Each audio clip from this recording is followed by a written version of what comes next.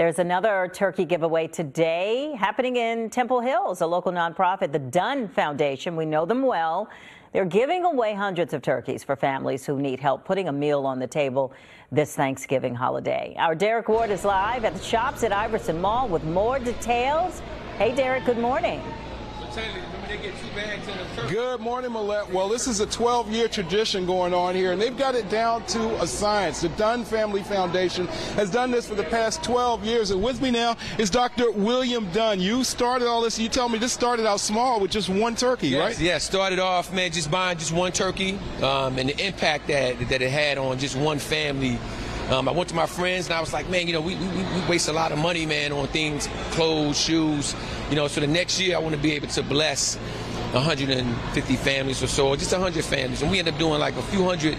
So after that, you know, each year we just all came together and committed to making sure that we could be able to purchase a turkey and provide families with just some relief, man, during the holidays. Yeah, and it's more than just turkey. They've got sides, but there's also information and other helpful things. Absolutely, yeah. So, you know, our whole goal, you know, 1 out of 3 families, man, are struggling to be able to pay their bills. So, you know, our mission at Dunn Foundation is to help families become better for themselves by providing them something that they need. So it's not just the turkey. Inside, there are resources for you.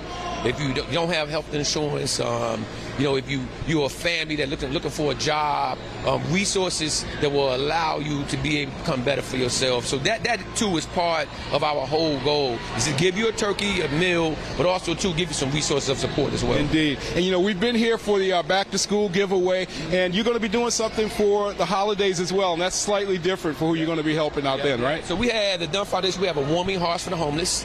You know, sometimes we forget that population, and so on Christmas Day, we partner with some, and what we do is we collect warming items. And so, you know, once they finish their food, about 500 to 700 folks that come through, we give them a bag, and inside of that bag they'll have warming items. So we do that every year on Christmas Day. So, you know, anyone that wants to know more information about that, they can just go to our website.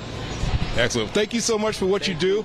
And as you can see, it's busy here. And these are all folks who've pre-registered. They've got about 600 turkeys. So if you haven't pre-registered, don't show up, because you might not get a turkey or get served. But you can also get the information.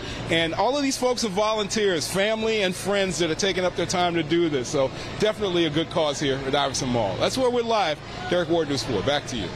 I see the color combination there, all lined up there. I love it. The Dunn Family Foundation always giving back into the community. Thank you so much, Derrick.